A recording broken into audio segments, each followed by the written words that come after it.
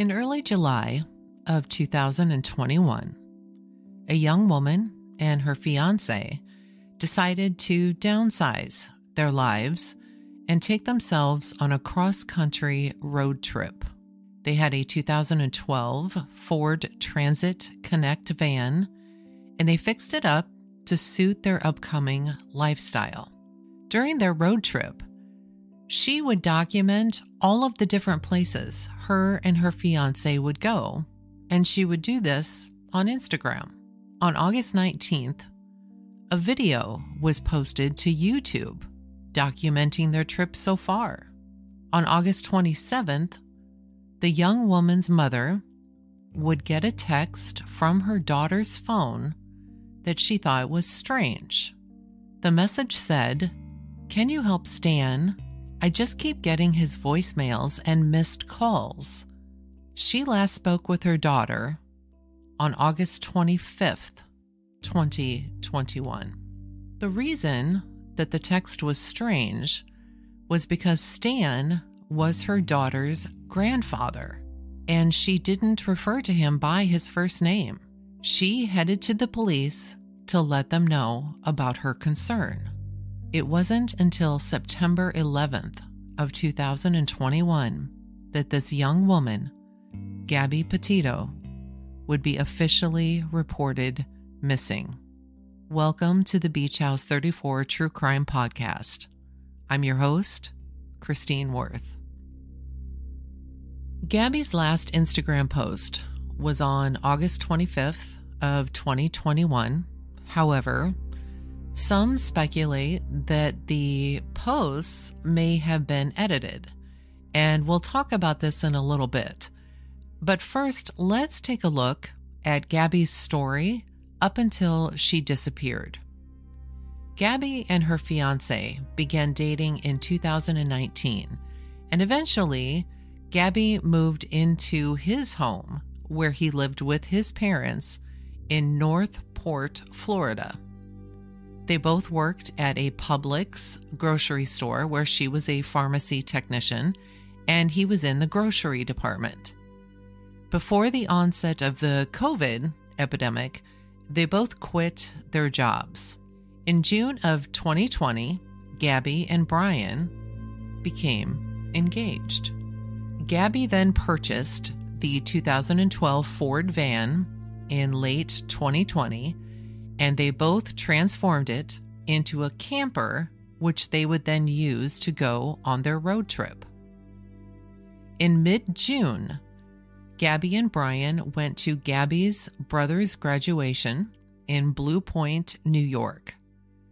They left from here on July 2nd in their van for their road trip. On their first stop, which was on July 5th, their first stop on July 5th of 2021 was at Monument Rocks in Kansas. They then traveled to several national and state parks over the course of the month. All the while, Gabby is posting photos on her Instagram account, which you can still visit at Gabs, G-A-B-S, Petito, P-E-T-I-T-O. Her first post of this particular road trip was on July 5th. It shows Gabby at Monument Rocks. On July 16th, she posted another photo at Zion National Park. On the 21st, she is photographed at Bryce Canyon National Park, and then on the 28th, at Canyonlands National Park, Arch Mesa. Now, all of these dates and photos from Gabby's account were posted on CBS News. On August 12th, a phone call came in to the Moab, Utah police dispatch, and it said that a couple, which turned out to be Gabby and Brian, had been fighting, and this witness stated that he saw the man slap the woman. They then ran up and down the sidewalk, and then the man hit her again before getting back into their white van. There was another witness who said that it looked like the two, Gabby and Brian, were talking aggressively and that Gabby was punching him in the arm.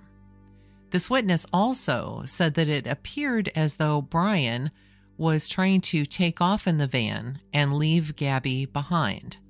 She somehow got into the driver's seat and moved over to the passenger side, and then was heard saying, "Why do you have to be so mean?" This phone call was received by the police in the morning. At around 4 o'clock that same afternoon, the police had noticed a white van matching the description of the earlier morning incident, driving erratically close to the entrances of Arches National Park in Utah, where they pulled it over. The entire raw body cam footage is available to view online, and it's nearly an hour and a half long. So instead of trying to relay everything that happened in the video, what I've done is I've pulled some portions of it and then added some commentary. I've tried my best to remove any distracting background noise from the traffic passing by because it is quite loud. So what we'll do is we'll start with the first officer on the scene, who was just beginning to pull the van over. Driver is showing some obscure driving, possibly intoxicated.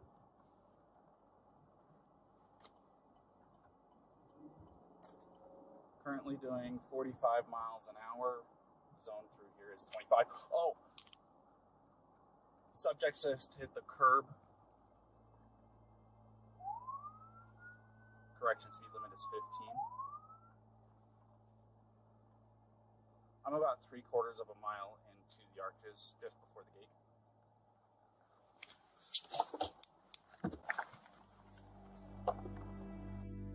As the officer walks up to the vehicle, you see Gabby unlock the door on her side and roll down her window. She is obviously very upset. She's crying, and it's hard for her to get out a full sentence. The officer then asks them to put the car in park and shut off the car and to put the keys on the dashboard. He then asks Gabby to get out of the car and walks with her to his vehicle, where he then interviews her.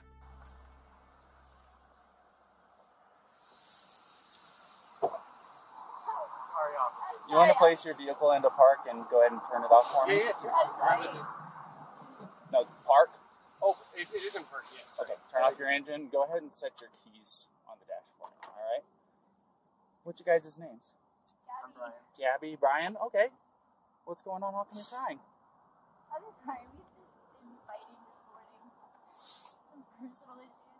It was a long day. We were camping yesterday, and camping got flies and stuff. I'm sorry I hit the bump there. I was distracting him from driving. I'm sorry. Can I get you to step out of the vehicle for me, man? Yeah. Just hang tight right there. Do you mind if I take your keys and just put them on your hood? You got it, buddy. I'm so Thank sorry. you. Oh, no, you're fine.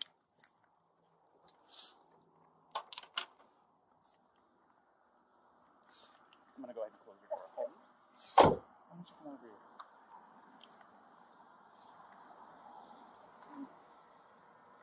SO229. I have the female that was on the passenger seat separated from the male.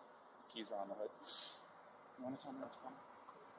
Yeah, I don't know. It's just, some days I have really bad OCD, and Okay. I was just cleaning and straightening up the back of the van before, and I was apologizing to him and saying, I'm sorry that I'm so mean, because sometimes I have OCD, and sometimes I just get really frustrated. Not like mean towards him, I just like, I guess my vibe is like, I am like in a bad mood. And I was just saying, I'm sorry if I'm in a bad mood. I've just been really stressed. I had so much work I was doing on my computer this morning. What do you do for a living? Well, I just work at an organic juice bar, but I just quit my job. Okay. I was a nutritionist. That's what okay. that was my That's job. cool. And I just quit my job to travel across the country, and I'm trying to start a blog.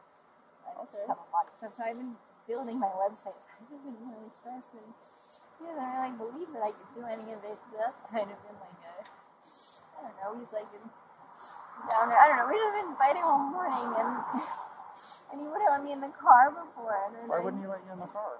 Because He of told me your OCD? He told me I needed to calm down. Yeah. But I'm perfectly calm. I'm calm all the time. And he really stresses me out. And I just... Why don't I sit you down in the back seat of my car? You're not in any trouble, okay? I'm not going to be putting handcuffs on you. You obviously don't have any weapons. I'm going to get you into the air conditioning, let you take a breath, relax a little bit, and then I'll come back and talk to you in a few minutes, okay? Okay. All righty. Like I said, you're not in any trouble. So just go ahead and take a seat.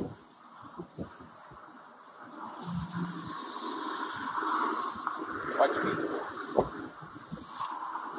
Next, the officer then interviews Brian. Gabrielle, you talk to my fiance, right? What's that? You talk to Gabrielle, right? Yeah, I just spoke to her. Yeah. So, you want to do me a favor? Let's go ahead and get you to step out of the vehicle, alrighty?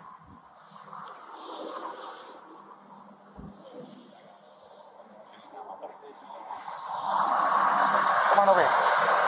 You're not in any trouble right now. So, tell me what's going on. She just gets worked up sometimes, and I try and really distance myself from her, so like I lock the car and I walk away from her. You know, what happened this morning is that she's trying to start up like her own little website blog and everything, so I give her time. And we really had a nice morning with everything, but she just got worked up because we were trying to get going and get our day going because we want to go like arches before the Sunday time.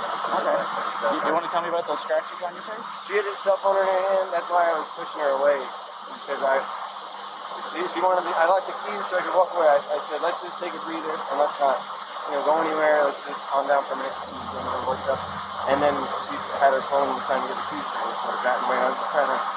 I know I shouldn't push, but I was just trying to push her away to go. Let's just take a minute, step back, and breathe. And she got me with her phone. Can I see your hand? Oh, you got a mark right here. Oh, that's from a wire. That's from a wire? Yeah. You want to tell me about hitting that curb?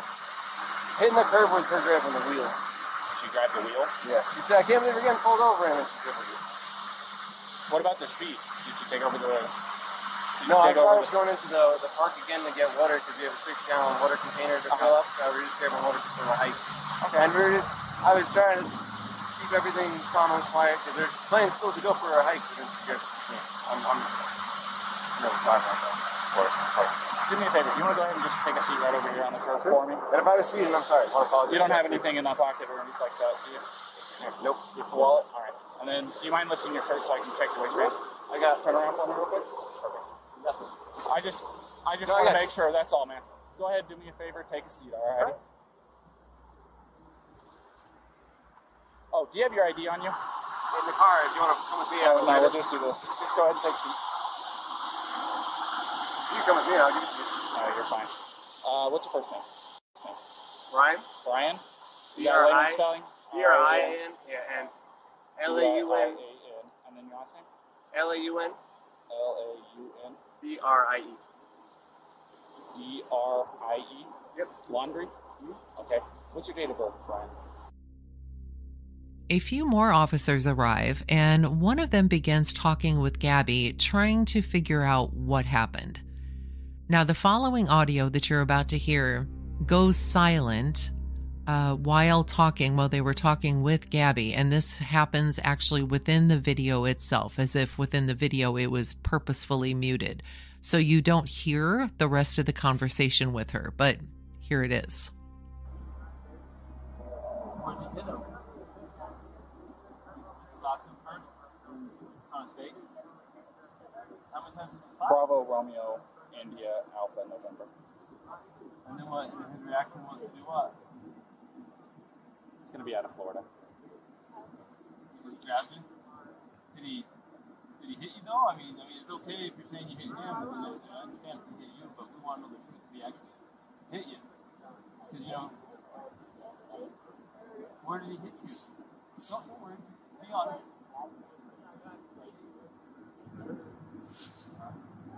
Did he slap your face or what?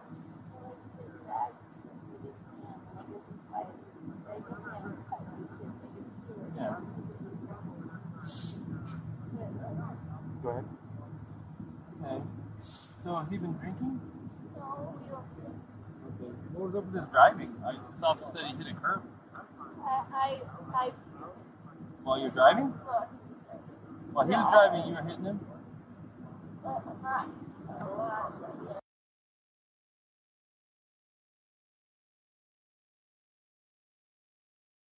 Like, come on, I like kind of like something. Did you already tell him all this? I didn't get that far into Okay, it. She so was hyperventilating She's a little saying bit. that they don't drink, but at the point when you lit them up, You don't drink or anything. She started hitting him. I was yelling at him, and then when you turned your lights on, I like kind of punched his arm like she's saying why he hit the curb. You said it was Gabby? I'm sorry, I remember that. It was Gabby? Yeah. The police then again interview Brian and ask him why he's being so hyper or if he's taking any medications. So, if you don't mind, start at the beginning for me. Start at the beginning. Well, I don't want to go too far back, but we've been in BLM land for the past week or so, traveling around, and the flies here are like pretty intense. So the flies have definitely been getting to her, and then my feet are dirty and everything. So I think that our little squabble started because we were hanging out at the coffee shop, and when we got back to the van, there was some dirt and stuff in the van, and I moved our food around. It was a little disorganized, so she gets a little. Sorry about that. It's okay. Do you need any water? That's okay. It's hot out I here. was down. We were going to get water because we ran out, but it's okay. No, it's alright. I don't like plastic bottles. It's okay. Thank you, though. But we just had a little disagreement there. And the disagreement was just that she was getting a little worked up, and I was saying, "No, it's okay. Thank you so much." It's not my fault. That's good. So it was just more of a disagreement, and I just wanted to. What was the disagreement about? It was. I wouldn't even call it disagreement. It was just that I'm dirty and I can't change being dirty. Like I got dirty feet, I got sand in my flip flops and stuff like that. It was that we were at the coffee shop for so long because we were there from 9 to 3. So there's a few little things, little relationships. I don't know if you're in a relationship, but I'm sure you're. I've been married for over 5 years now. So. There's a lot of little things. Right? Yeah, I can go. And I get it. We really we weren't physical before the point where I said, all right, let's just take a breather and like walk away for a minute. I'll lock the van up and I'll go for a walk this way, and you can go walk that way on the block. You know, there's that what is it called, moonflower? Right. You know, nice areas. You can go either way. It's all shaded. So let's go for a little walk and breather. Come back because we're never happy with it. I'm not upset with her. She got worked up and she had her phone in her hand and her keys and everything. And she wanted, not her keys, her rings. Her rings, her phone. And I was holding on to the keys because I didn't want to go anywhere. And my big fear is, I don't have my phone. I don't have my phone. So she goes off without me. I'm on my own. So I was saying, let's just go for a walk. And she was trying to get the keys for me. So I was just going, just wait, back up. And that's when she hit me. And I didn't get, I don't want to push you, but I didn't get overtly physical. I was just trying to keep her away and not get hit. And then I got really loud, and like that's probably drew everyone's attention where I was going, back up, get away, just give me a... Okay, so you said you pushed her to create some distance, obviously, right? What happened after that? What got the scratches on your eye? The phone. The phone? So you pushed her and she hit you? She was... it wasn't like a push and she jumped on me. She was already... I don't want to... She was already swinging and I was... A lot of angles, a lot of nails, a lot of rings. Yeah, you got 3 scratches on your neck. You got 1 on your left side of your nose. You got 1 in your face here, and you got 4 bleeding over there. So just try to put some 2 hands. Do you mind lifting up your right sleeve for me? I'm curious about something. Okay. It's a little bit of nails. I suppose fingernails, but I'm not complaining. I'm not complaining about Is fingernails. it bruised or tender or anything like No. that? Okay. I'm fine, and I love Gabby. I hope she doesn't have too many complaints about me.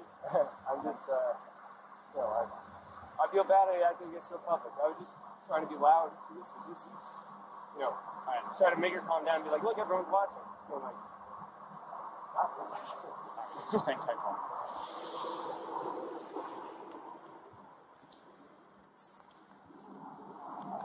You don't take any medications or anything like that? Okay. Are you normally this kind of like hyper?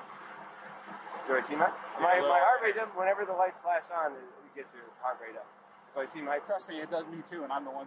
It gets me going a little. You probably bit could say, "Hey, buddy," whenever somebody walks up. So okay. She takes any? She's crazy.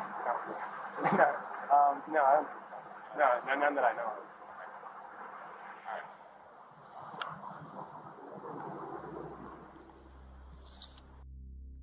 The officers at this point then, amongst themselves, discuss who should be charged and decide that Gabby is the primary aggressor. Too bad at all. Oh, I just got a phone with one of the two witnesses. And I recorded it. You want me to tell you what he said? Yeah. Real quick. Do you mind hanging with him for a minute?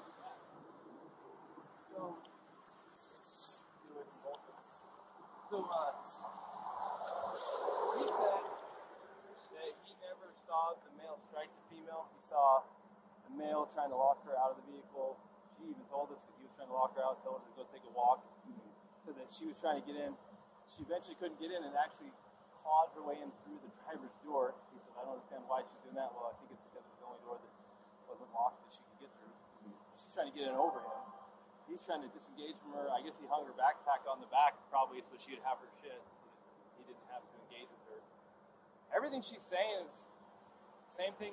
I haven't heard what he said, but if that's what he said, it's also what the witness is saying. The witness says, I never saw him hit her. I saw him shove her, but I couldn't tell you if it was an aggression against her or a defense against her as far as her, being the aggressor.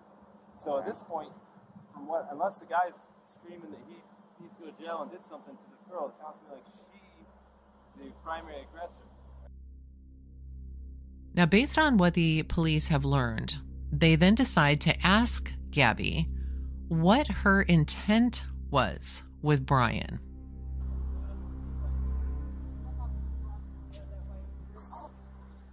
Gabby, this is a very, very important question. How you answer this question is going to determine what happens next. The only person who can answer this question is you. Think very hard before you answer the question. Do not quickly answer. Think very hard. When you slapped him those times, were you attempting to cause him physical pain or physical impairment? Was that what you were attempting to do? What were you attempting to do? What was the reason behind the slapping and stuff? What was it you were attempting to accomplish by slapping? I was trying to get him to stop punching. Well, it doesn't sound to me like she attempted to injure him. It's your call. This is 100% your call. I support you either way.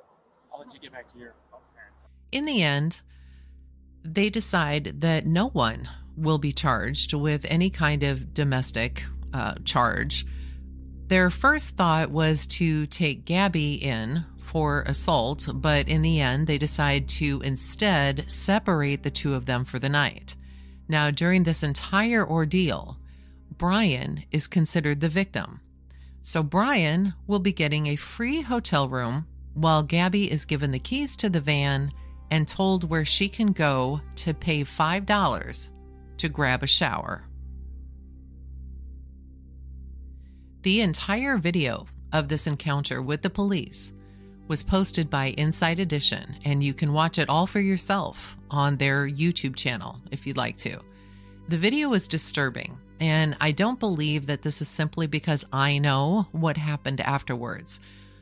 Gabby is apologizing over and over for her actions, always saying it was her fault. Her demeanor alone makes me feel as if she has been incessantly, psychologically as well as physically, abused. She also appears in distress and almost terrified. Now, during the entire video, I could not find one instance where the officers actually asked Gabby if she felt safe. Now, remember, up until this incident, Gabby has been posting on her Instagram account, and her last post was on August 25th. But remember when I talked about some of the dates being a little bit off? Before we go any further, I want to go back to Gabby's Instagram account and her photos, because earlier I had said that CBS News had reposted the photos and the dates of her locations. But after this was reported, it seems that a few of them had been changed. In other words, the dates don't exactly add up. For instance, the post made originally on July 5th was edited on August 2nd. The post on July 21st was edited on July 31st. Now, you might think I'm splitting hairs here, and it may very well all be very innocent. Maybe she's just updating her posts. But some have speculated that some of the edited posts, they aren't written like Gabby would write them, or they aren't tagged as she would tag them. Further speculation has been that Brian instead took her phone and edited her posts. Why? I'm not sure. The last post on her Instagram account was August 25th, and the strange text her mom received about "Can you help Stan?" was on August 27th. So, was this Brian posing as Gabby when Gabby's mom received that text? Furthermore, if it was him, he obviously had access to her phone, which of course would mean access to her Instagram account, giving him the ability to change some posts. Although the posts that were changed just don't really seem to amount to a whole lot.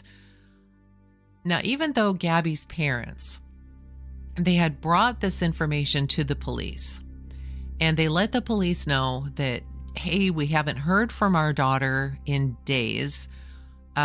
Here is this weird text that we just received. Even though all of this was brought to the police, it wasn't until actually September 11th that Gabby was officially reported missing. The last time she had spoken with her family, as I said, was on August 25th. And at this point, she was traveling near Grand Teton National Park in Jackson, Wyoming. But her parents would soon find out something very, very disturbing. The Northport Police Department in Northport, Florida, remember, this is where Gabby and Brian were living at the time.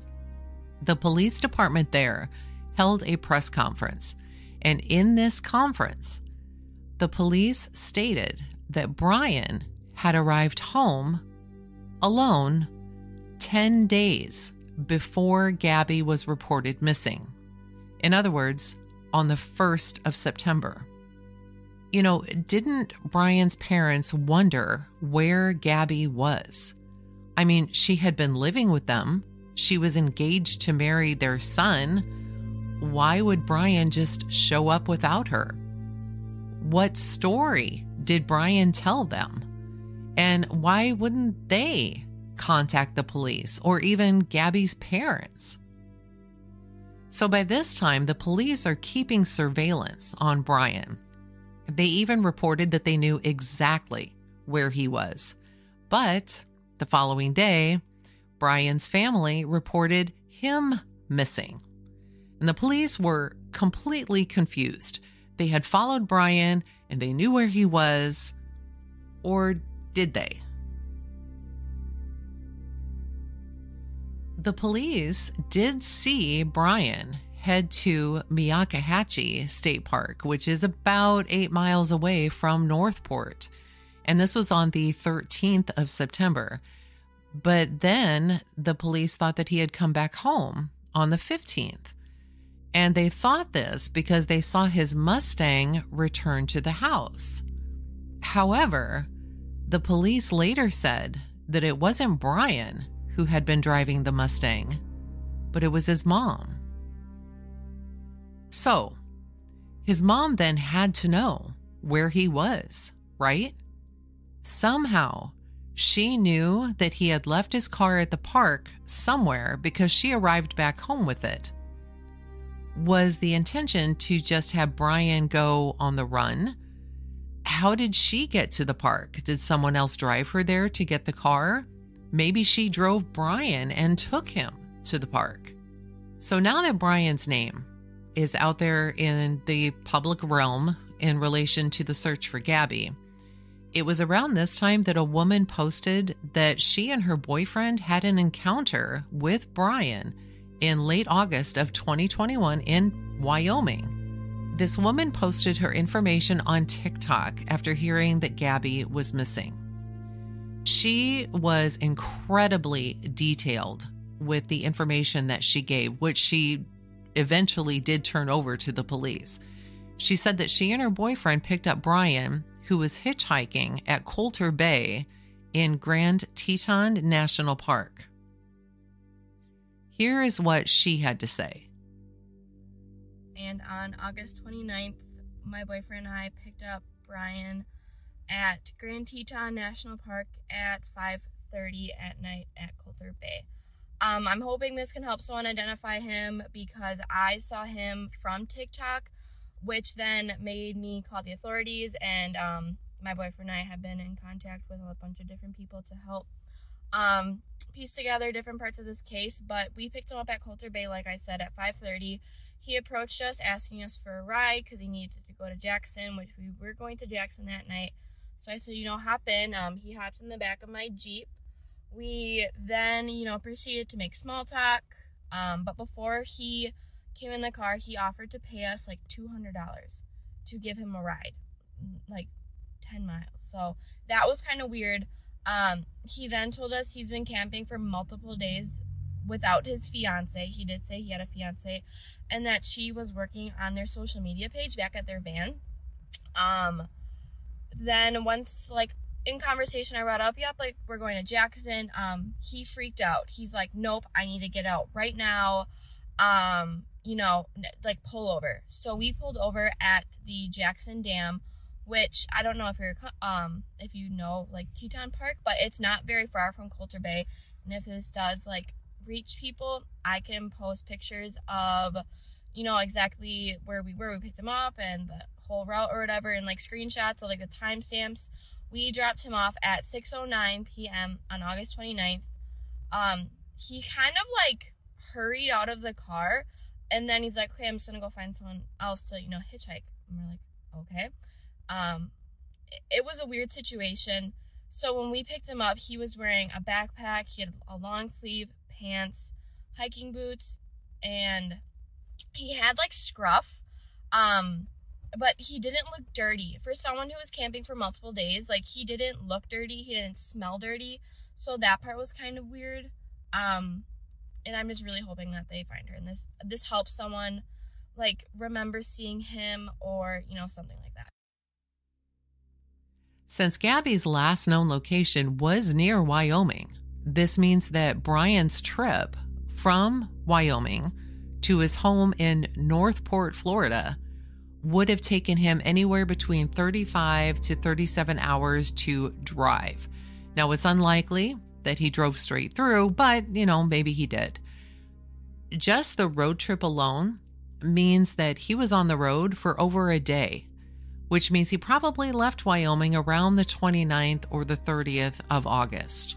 The police did go to Brian's home and talked with him, or tried to talk with him, but his parents wouldn't make him available to speak with them unless they had, quote, really good evidence that he did something. And then his family advised them to contact their lawyer. A couple of days later, Brian Laundrie was officially named a person of interest. Gabby's father, Joseph, had said, quote, the only reason you invoke your fifth, in my opinion, is because you don't want to incriminate yourself. I'm not trying to accuse nobody, but right now, it looks like you're guilty. On Thursday, the 16th of September, Gabby's parents begged for help as they read aloud a letter to Brian Laundrie's parents.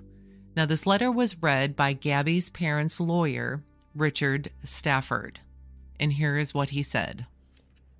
Good afternoon. I'm Rick Stafford, and I represent the Schmidt and the Petito family.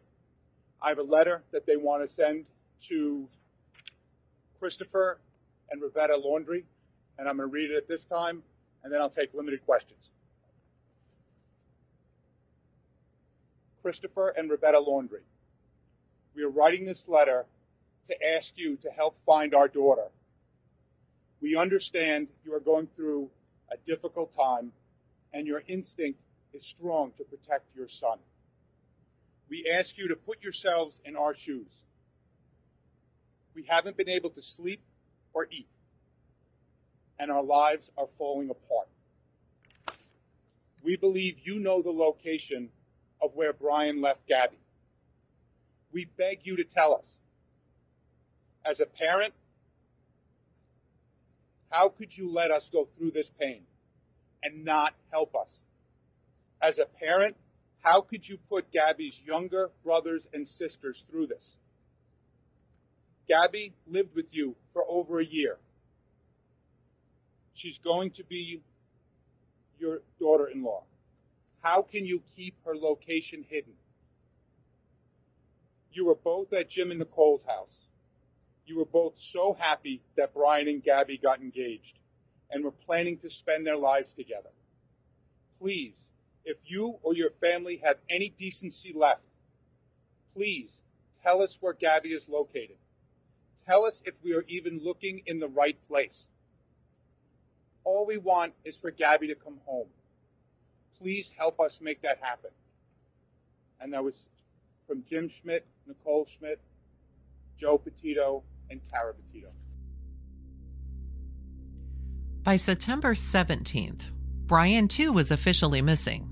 The police said, quote, "We've been trying all week to talk to his family, to talk to Brian, and now they've called us here on Friday. We've gone to the home, and they're saying now that they have not seen their son. So we are working through these details as we speak." It is another twist in this story. On September 20th, the FBI then raided the Laundrie's home and declared it a crime scene. His parents said that Brian had gone hiking and he had not returned. On the 21st, Gabby's body was located near Grand Teton National Park in Wyoming.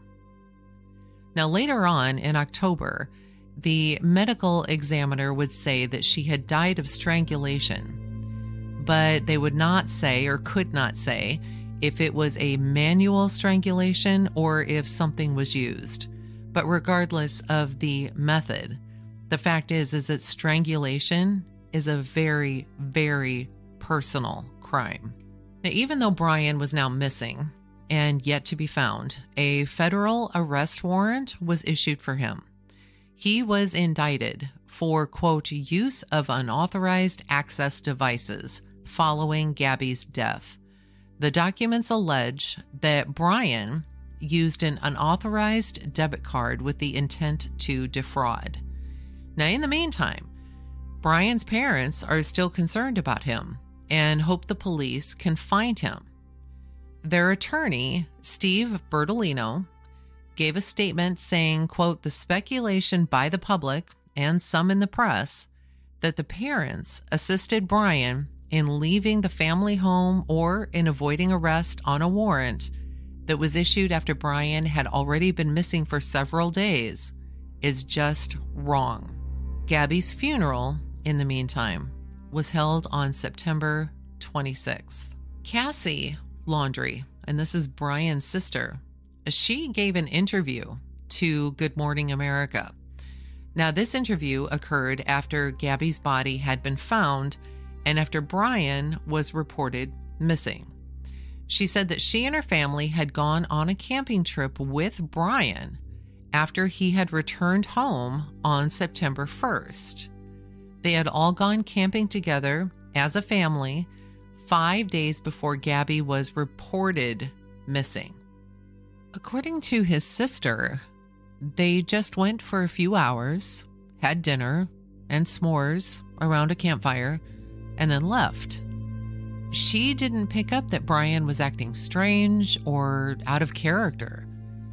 13 days later, they would find Gabby. But Cassie had no idea where Brian was at that moment. For 32 days, authorities tried to find Brian, with no luck. Then, on October 20th, a body was found in Miakahatchee Creek Environmental Park, and a day later, the remains were confirmed to be that of Brian Laundrie. Next to Brian was found a backpack and a notebook. Authorities had searched this area before, but at that time, it was underwater and they didn't discover him at that time. Now, Brian's family, after learning of the news, spoke through their attorney, who said that, quote, Brian was upset when he left the Laundrie home on September 13th, although his parents tried to persuade him to stay, he wouldn't. He further said that Brian's remains will be cremated and there will be no funeral service. Now, when asked a question about how Brian had died, he said that, quote, no manner or cause of death was determined, and the remains were sent to an anthropologist for further evaluation. Also, that the FBI had everything they needed from the family of Brian with respect to the investigation into Gabby's death. However, it was determined that Brian had died from a self-inflicted gunshot wound to the head. How this wasn't immediately noticeable by the medical examiner is beyond me, but I don't know how long he'd been dead, how long he'd been in the water, how many animals maybe had gotten to his body by this point in time. So, it's possible. But remember that notebook that they found near Brian? In early 2022, the FBI said that within this notebook were statements by Brian that said that he took responsibility for Gabby's death, and the police then consider this case closed. Now, later on, the contents of the notebook would be released, and in it, Brian wrote, I ended her life. I thought it was merciful, that it is what she wanted. But I see now all the mistakes I made. I panicked. I was in shock. But from the moment I decided, took away her pain, I knew I couldn't go on without her. He also claims that Gabby had gotten hurt while crossing a stream too fast because it was dark. Brian said that Gabby, quote, had a small bump on her forehead that eventually got larger, and that she was, quote, begging for an end to her pain. So even after death, Brian is still trying to distance himself from what he did, claiming he killed her because her pain was too much. What was also allegedly found in the entire contents with Brian was a letter to Brian from his mom. The outside of the envelope said, burn after reading. And it's said to contain information that leads you to believe that his mom was offering to get shovels and help bury a body. Now, this letter is in the possession of the Laundrie's attorney currently. It's unlikely to be released by their attorney, but it could be made available either through the FOIA, the Freedom of Information Act, or during the course of the civil lawsuit against Brian's parents that Gabby's parents began. Which brings me to the fact that, yes, Gabby's parents in March of 2022 filed a lawsuit against the Laundries for $30,000 in damages for the mental anguish they were put through because they felt that Brian's parents knew more than they had stated. Their court filing states that instead of helping with the search for Gabby, they went on vacation. Brian's mom blocked Gabby's mom's phone number and her Facebook profile as early as September of 2021. Now remember, Gabby was officially reported missing on the 11th, and Brian had been home since the 1st without Gabby. Gabby's family believes that the Laundries knew where Gabby was, even while the authorities were trying to locate her. The Laundries tried to have this lawsuit dismissed, and their reasoning for this they were not obligated to disclose any information they knew about their son or Gabby. Now, when a judge received the case on this dismissal, the judge then rendered their verdict and said that while they agreed that the Laundries were not under any obligation to talk about the case, the fact that they made a public statement where they said that they hoped Gabby was found alive, even when they allegedly knew she was not, was particularly callous and cruel. Now, the case involving Gabby's parents and Brian's parents is scheduled for trial in August of 2023. And that'll do it for this episode of the Beach House 34 True Crime Podcast. Before I sign off here, I do want to make a very important statement. If you or someone you know is in a domestic violence situation, please know that help is out there at the National Domestic Violence Hotline. You can text the word START, START, to 88788. Again, that's the word START to 88788. You can also call them at 1-800-799-SAFE, SAFE, and that's also 7233. Again, you can call them at 1-800-799-7233, or simply visit their website at thehotline.org, all one word, THEHOTLINE, the hotline, where you can chat live with someone who can help right away. Thank you so much for listening. You know I appreciate all of you. I am so happy to be back at this after a tumultuous couple of weeks, I guess you could probably say. So I look forward to providing you with more paranormal and true crime stories in the very, very near future. Thank you so much.